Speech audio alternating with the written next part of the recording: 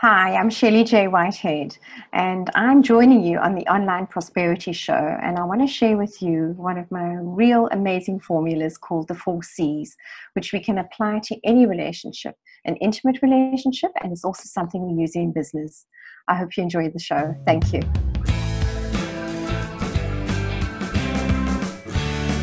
Welcome to yet another exciting episode of the Online Prosperity Show. And today I've brought you the relationship, dating, and bereavement coach, Shelley J. Whitehead. Shelley, how are you doing today? It's great to be with you. I'm really good. I'm almost, midday. Well, not quite, but 45 minutes off midday in London. And it's a great day. Thank you. Absolutely. Now, Shelley is tuning in from London as we speak, and apparently it's hot there. Now, she has personally dealt with a lot of loss in her life. First of all, it was a loss of a partner to cancer, and then she experienced the sudden ending to her second marriage. Now, we all know how hard it can be to work through all of this pain, of endings and trying to rebuild a life that feels happy and connected. Now, obviously, we bring out experts like Shelley here to help you out. If you're going to be starting out in your business and you might have been going through something that might be personal that you can't share, with either your clients or with your employees, and people like Shelley are the ones that you can turn to. Now, obviously, Shelley has traveled from South Africa, and we're talking a little bit earlier on. She lived in Germany for quite a while, so she's quite well versed with any part of the world, and she works with clients from New York, and she's going to be having clients in and around Australia. You might be wondering, why would I need to connect with somebody who is not in the same country? Now, Shelley, you've traveled around, you've gone through all of this, and you have become a self-made expert in all of this. Plus, you also have certifications in NLP, and you're an internationally accredited coach. Tell us a little bit about yourself that I didn't put together in this introduction here. Oh, goodness, you said so much. Very much of what I do. So, I work with clients all over the world. I'm well versed with cultural change. A lot of my clients are in Europe, in the US, actually Australia, New Zealand as well, South Africa, of course, because I know a lot of people there and they know me. I love what I do. So not only am I accredited in what I do, as in being a trained coach, I specialize in relationships. I've been trained to work with couples. I've lived what I do. Losing my first husband to cancer, and then going through the ending of my second marriage, kind of being dumped, which in itself was a bereavement process. And why I also work with corporate clients or clients in the corporate and executive arena is because when they may discover that a partner is suddenly terminally ill, or they're really ill, or someone's been having an affair, or perhaps, the child is on drugs and some trauma in the family, it almost rips the heart and the soul out of that family unit and the individual. So they're trying to show up at work, but they are not productive and they're not coping. And often they're masked. And, behind the mask is meltdown. And what I do is really help the client or the person to manage the meltdown inside, to be productive, and to take the next smaller step and the next smaller step each day, so they can keep showing up and not fall into a deep depression, or start using self-medicating, we'll say, instead of using self-medicating with alcohol, drugs, sex is also used as a self-medication tool for people to avoid those behaviors that would take them further down into this pit of despair and that zone of negativity.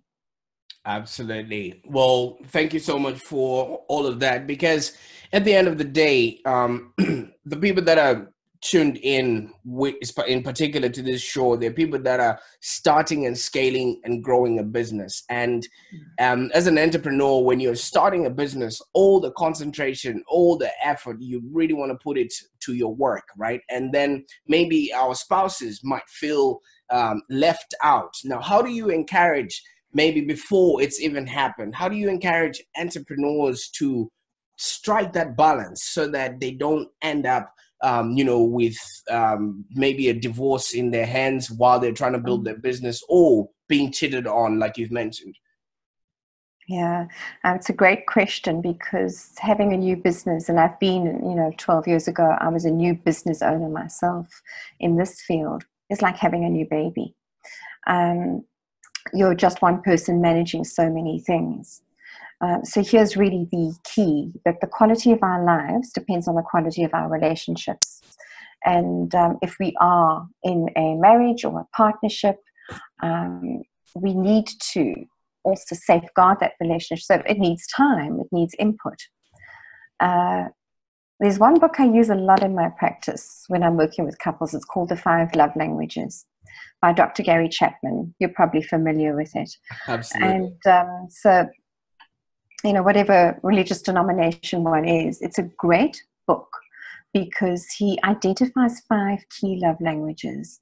So they are physical touch, acts of service, affirmation, affection, and buying gifts.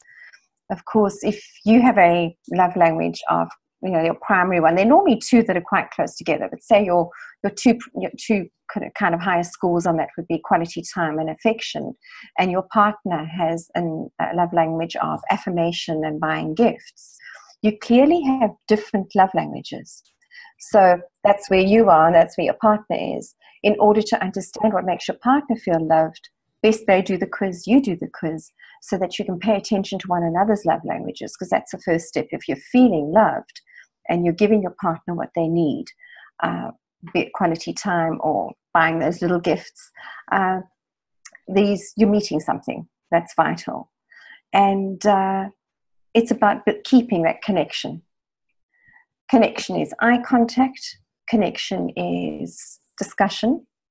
And then obviously every couple does need time together. I always say, we make time for eating, we make time for exercise, we make time for our business, but we don't schedule in time for loving. So schedule time for loving, whatever it looks like for that couple. Absolutely. So, in as much as you're working to build that business and, trying to satisfy your clients, you shouldn't leave home unattended as well. You should actually be scheduling it, as you're saying there. Now, you mentioned something that is very important, especially when it comes to building up a business and actually making sure that it's sustainable, that the quality of our lives is heavily dependent upon the quality of the relationships that we have. Now, does that translate then to relationships with our customers or relationships with the people that work around us? I'm glad you asked the question, because I'm going to give you one of the formulas I personally work with. It's called the 4 C's.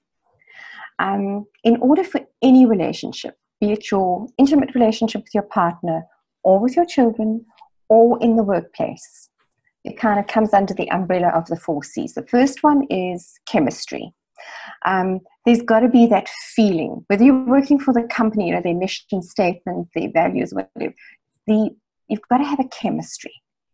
It's what makes that relationship unique.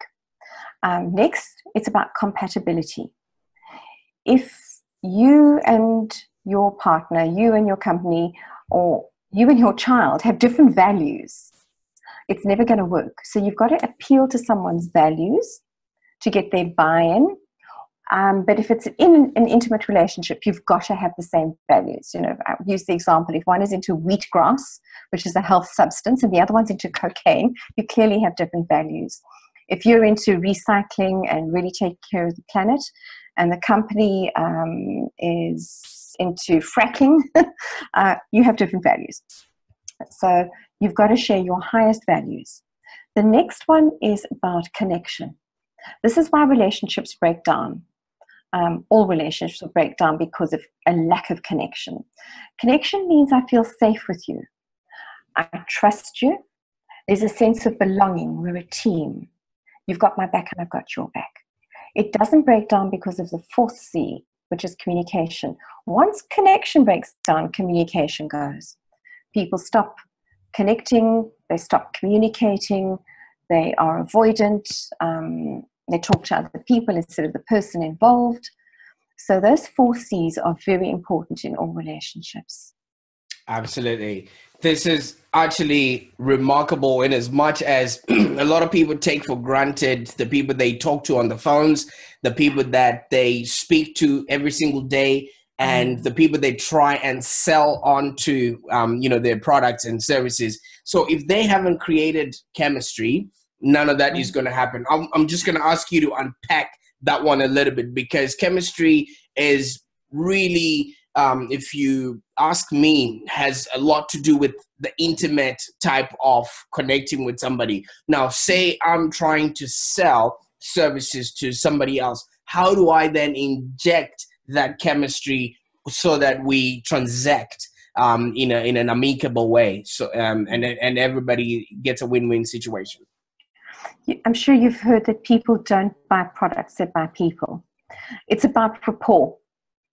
And there's an intuition involved initially when you meet people. It's kind of, I really like you. I feel I can trust you. You are more interested in me than in selling me something. When somebody approaches you with that hardline sell, it's very off-putting because they haven't developed a rapport. They don't know anything about you. So you really got to get to know your customer and build a relationship, because people buy people. Absolutely. Now, you also mentioned compatibility. How do we know if this customer is the one customer we really want to work with? Some customers you really want to let go, but that's where your bottom line is coming from. That compatibility aspect, is there anything that shows you while you're dealing with a customer that this is the person that maybe you did mention values and things like that? I just wanted you to expand on that a little bit. Okay, respect, appreciation, and gratitude. And if those are your values and your customer or the person you're dealing with lacks that, it's not a good match. And we work from one of two places. I always say in all relationships, one is love and the other one is fear. So it could very well be that a lot of your income is coming from the one client, but they don't respect you, they're not appreciative, there's no gratitude, it's demand, there's fault finding, there's a lot of criticism that drive a hard negotiation. And, really one can feel backed into a corner. Start looking for new business, because the one question I always ask myself before I do anything, and I use this also as part of my coaching, is before I eat it, buy it, think it, commit to it, I say, is this loving to me? So maybe we work from fear, we work from love. And if we're asking ourselves that question, is this loving to me? When we are consistently dealing with a customer or person in our lives where respect is not there, where appreciation and gratitude aren't there, and we keep kind of investing, but we're not getting the returns we really want. And it's not just about financial returns, it's about the returns of those values. Whatever we invest, we must get good returns. If it's a customer relationship or an intimate relationship, if the returns aren't great, we really need to think about it very seriously. How do we turn it around? If we're not able to turn it around, then we should leave. Absolutely. I know a few customers that are going to be fired after this talk today. Now, hopefully they can be turned around. Still on the 4 C's there, because I would think that it's easy for us to just really look at this, because it's juicy. You've traveled around the world, so to speak. You've been to Germany. You are from South Africa, fellow African. country. And now you're in the UK and you go back and forth, to Germany visiting and, enjoying. You've got customers in New York, and now you're speaking to somebody in Australia. There's a lot of connection happening with different time zones, cultures, people, creed, color, and everything else that comes along with it. Now, in business, how does one put it all together just like you have, and what needs to happen for somebody to be able to be amicable while connecting with so many different people in so many different time zones? Listening. One must truly listen and be connected. So I work with people face to face in my consulting room, and I work with people as I'm speaking to you on different platforms, my Skype, FaceTime, Zoom, whatever it might be, to work with a client. I need to assess what your needs are, and also listen very deeply underneath to what your fears are, or what your beliefs are, or your limiting beliefs around something. So I listen very carefully, and I keep connected with my eyes. So I'm learning a lot about you and your values and what you say to me. Because if I'm trying to get a point across, but I'm truly not listening, you're going to pick that up. Why are you going to trust me? Are you going to feel connected? Absolutely not. Do you feel safe? No. So why would you buy from me? And there are times I stretch my clients. I'm thinking of some clients I've been working with in New York. And one of them is wanting to get into dating because she really wants to get married. At the moment, I have 9 clients getting married. So it's from, not having a date to marriage. And she didn't want to go online. But she's agreed to go online because she's putting the energy out there. And as I said to her, do you trust me? She said, yes. She wouldn't be going into a new process if she didn't trust that what we were doing would keep her safe, and that she would have me kind of holding her hand through the process. So feeling safe and trusting someone comes from connection. And connection is about truly listening to what this person is saying and also hearing what they aren't saying. Does that make sense? Oh, somewhere along the line, I think we've lost the sound. It actually makes a lot of sense. It then segues into the last bit of the 4 C's, which is communication, because you've mentioned if you're going to be listening and you're going to be attentive, and also, really, really, being involved with somebody who is, speaking directly to you, that then creates that trust, which is, from what I've heard, is the bedrock of all relationships that can be formulated, right? So obviously, if you're a good communicator, then you can express your feelings, and it then translates to the other person right there. Now, Shelley, we could sit here and you could tell us everything that could make our businesses function in a way that would leave us connected, and have a lot of chemistry with our customers. How can people get more of this stuff that you are teaching? I do understand you've got a few products that you have on your website at the moment, and stuff that people can contact you. What's the best way that people can get a hold of you? Through my website, they can send me an email. I will pick it up and respond to them. I run different workshops and different courses. I've been running the Creative Visioning workshop always in person in the UK, developing a kind of virtual space where I'll be able to run it virtually to help clients to develop their vision for next year. I always believe, I start in October, November, December, and January, because I have a very specific group that I've been running for 3 years, a women's group. So I start with them in October to get clear about that vision for 2019. So when we're starting a year with a beautiful vision, we're more likely to accomplish and to create. So that'll be a virtual one. I have different packages available to work with clients.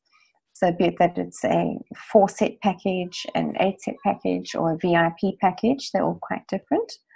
And I have a product available on my website at the moment. If people want to get over a past relationship, kind of cut those ties that bind, they can download that. There's a new product in development. We're just waiting for the designer to finish her bit there now, which is for broken hearts. And there's a book being edited, specifically for women entering back into the dating world again after loss. Absolutely. Absolutely. So there we go. If people come to your website, they're definitely going to leave with a handful. I'm going to be putting all the links that you've mentioned right at the bottom here so that, you know, people can actually enjoy this. Now, obviously, there's quite a lot that we could, you know, unravel with regards to communication. And this is the basis of what actually makes a business, whether it's your personal life or it's actually your professional life. Now, what sort of last words would you leave, you know, for somebody who is maybe starting out there, their relationships are in a mess, and they're also trying to, you know, stand out in public and be that business person that is creating products for other people? What sort of advice would you you know, give somebody like that if they walked in front of you today?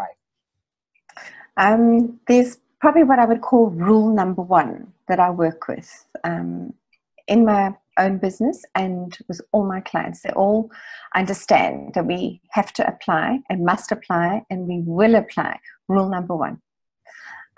It's called stop being defensive. If you want to have good communication with anybody, stop being defensive. It's going to change your life. It's very easily said, and it's not easily done. The minute we go, you always and never, we're being defensive. Because there are 4 communication destructors: defensiveness, blame, criticism, and that passive-aggressive stonewalling, where you actually just block communication. Dr. John Gottman identified this quite some time ago in what he called the love laboratory. He could tell within a few minutes whether a couple would stay together or not. But if there is that defensiveness, a relationship is not going to work, be it in business or an intimate relationship, because people will pick it up. When we are emotionally responsive to one another, that's what makes communication work. And that will go back to what I said earlier, to really listening and to really seeing the person in front of us. Absolutely. And feeling safe. Absolutely. Now, I think if we go any longer, you'll be sending us a bill because of the wealth of knowledge. It's been lovely. Really lovely speaking to you. Absolutely. Now, obviously, if you're watching this show right now, I would encourage you to jump on and follow Shelley, because obviously the people that we're going to be demanding money off of are human beings too. They need to be spoken to. They need to be loved. They need to be cherished. So if you're not going to be doing that, then that means you're going to be spraying and praying with either your marketing or with your sales, and it's all going to be falling on deaf ears. Now, as we've heard, Shelley creates programs and she's writing books and also services that she has combined all of these skills and her experience to become a bereavement and a relationship and dating coach with unique neuro-linguistic programming techniques and also hypnotherapy that when combined together is all, you become an explosive human being that communicates and can influence a lot more people that are around you. I know we're here to live, we're here to learn, and we're here to contribute, and Shelley has done her part. I hope you have learned a thing or two, and if not, just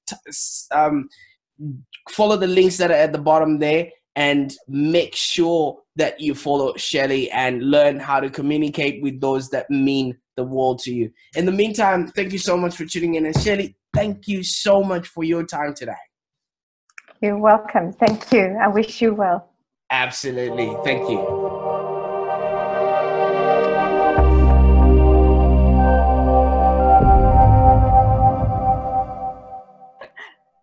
ahead. Now, whatever you're going to say from now on can and will be used against you in a court of law. You know that, right? Let's go for it. Great stuff.